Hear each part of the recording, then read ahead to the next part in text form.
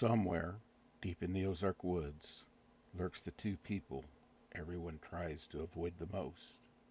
If you're not careful, they may find you before you find them. All right, we're watching Black Conservative Perspective. He's talking about wokeness. Well, let me go back a little because I got a thought.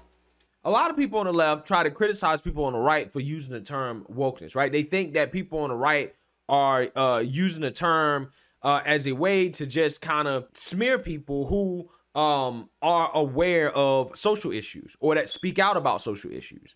Now, in my opinion, what I define as wokeness is this. It is radical, far left, social change. That's what I define as wokeness, okay?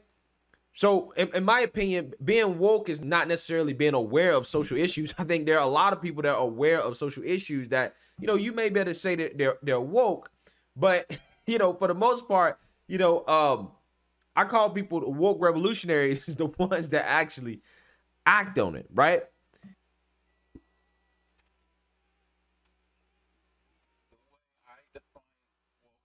Okay, they're saying, okay, we woke up and we understand. Wokeness is like being allergic to poison ivy.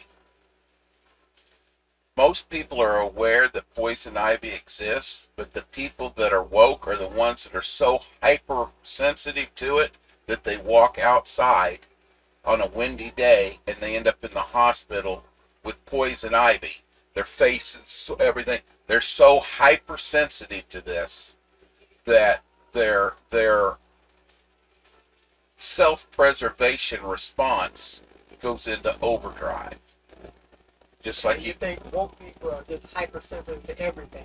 They're hypersensitive to social issues, and instead of letting their logical mind try to search for answers, their emotions are so hypersensitive that they overreact to this stimulus, just like a person who's hypersensitive or has an like if you were to get stung by a bee, we probably couldn't get you to the hospital fast enough because you're so hypersensitive to that stressor that your body can't handle it. Woke people cannot handle the hypersensitivity that they are to social issues, but they bring this upon themselves. They have programmed themselves to be this hypersensitive. So that's how I go. When somebody goes ballistic, it's just like, dude, you are just way too hypersensitive. You need to step back and take another, because right now you're not benefiting anybody. You're just gone into to hyperbolic hysteria. And there's no reasoning with you. You cannot accomplish anything but self-destruct. Just like when you get the poison ivy and your body goes into just anaphylactic shock, and you're digging at everything to try to get rid of what's irritating you. And that's the way these social justice warriors are.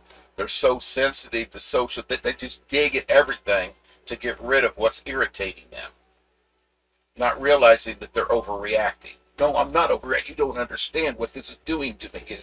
No, I understand what it's doing to you. It's just you're overreacting. Or do you understand? Yeah. How you're at. Yeah. Got it. So, anyway, that's my short. Whatever. We're going to stop.